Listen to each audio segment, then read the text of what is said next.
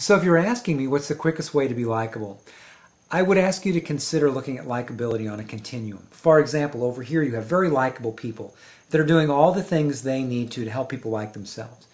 Over here, on the other hand, you have people that are unlikable. I don't mean neutral, I mean they are just not likable. And they're doing all the things necessary to project being a jerk.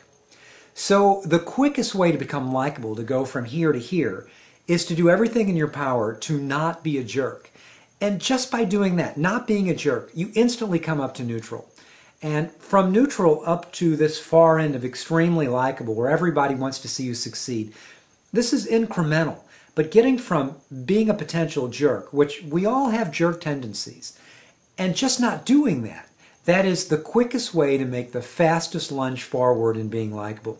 Now, if you can keep your jerk characteristics in check and never let them out of the bag, there are certainly ways you can disagree without being a jerk.